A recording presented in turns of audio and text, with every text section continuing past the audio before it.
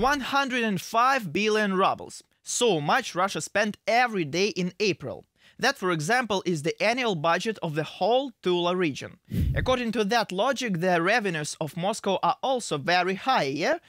No, Russian economy is just not about logic at all. The budget of the Federation received much less than spends. As a result, the deficit in April reached the planned deficit for the year. In such a situation, it would be logical to end the war against Ukraine and shorten the main expenses. But instead, the Kremlin has decided to take up the good old extortion.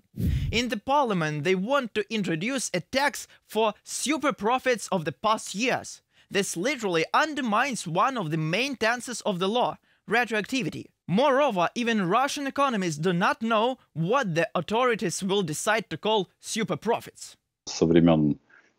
Since the transition from the USSR to Russia, or an independent state, officials have always looked for and found a way, under what slogan to withdraw, as it seemed to them, the so-called super profits. But what will they call super profits? The bandits of the 90s in general acted in the same way. If you think that they just came and took the money, it wasn't like that. They always justified their actions.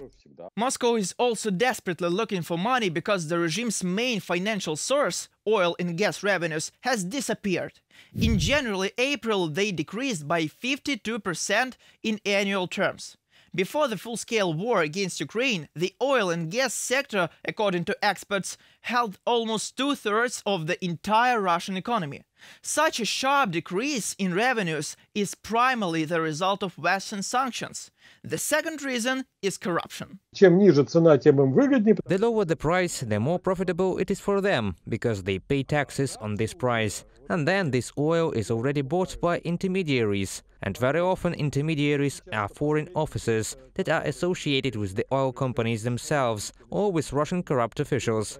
Another indicator of the Russian economy's decline is the total lack of transparency and chasing figures. For example, the authorities officially declare a record low poverty rate of less than 10%. But according to economists, in fact, this figure is twice as much.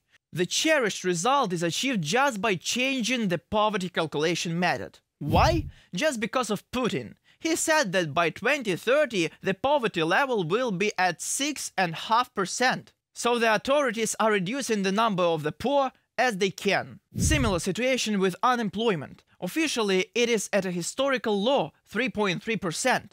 But this is not because there are more work, but because there are fewer people. Since the beginning of the full-scale invasion, up to 1,200,000 citizens have left Russia, others abroad or, I beg my pardon, in the grave, after mobilization. These are mostly young people, so there is an anonymous situation in the labor market. Only 15% of workers are under 30 years of age, another 15% are between 30 and 35. Почему в Российской Федерации так резко сократилось? Why did the number of unemployed, I emphasize the legal unemployed registered ones, decreased so sharply in the Russian Federation? First of all, a lot of people left. The people who formed the basis of the able-bodied population. Secondly, already today there is a severe shortage of a certain category of personnel in the Russian Federation. First of all, we are talking about production specialities, about engineering and technical workers. And finally, 10. So many percent of Russians can afford mortgages. The reason are the fall in incomes and the crisis in the real estate market.